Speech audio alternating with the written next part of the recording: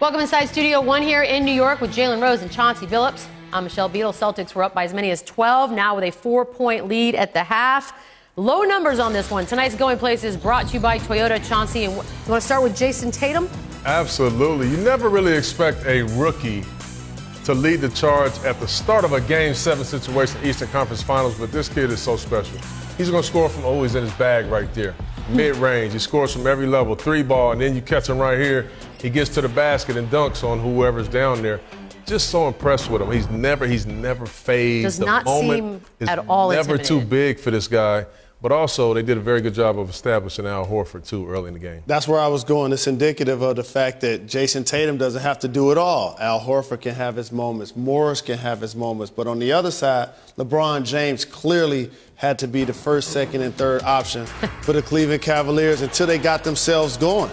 And for LeBron, he did it in all facets, Bees. You see him working it in the post. Right shoulder turns over Marcus Smart. You see him driving Baines. You notice multiple players guarding LeBron James. It does not matter. He understands he has to continue to be aggressive and lead this basketball team. And he gets a little bit frustrated at times, and rightfully so, because it seems like if I could be where everybody wanted me to be, I would be confused.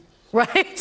And so now it seems like they've settled in, and the Boston Celtics should be winning by a lot more, in my opinion, so far. Yeah, they should be. They're lucky, Cleveland, to be this close at the moment.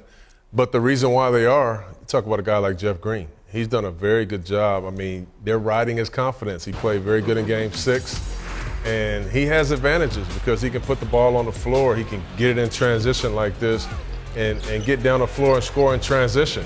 He can also knock down a three when he's called upon. Coming full speed against a big defender in Baines.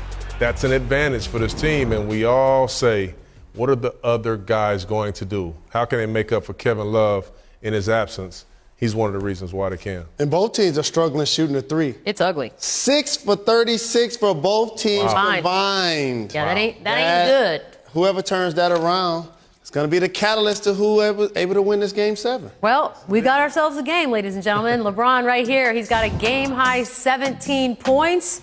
And here are 2 of those. In traffic. Whew. Smarty.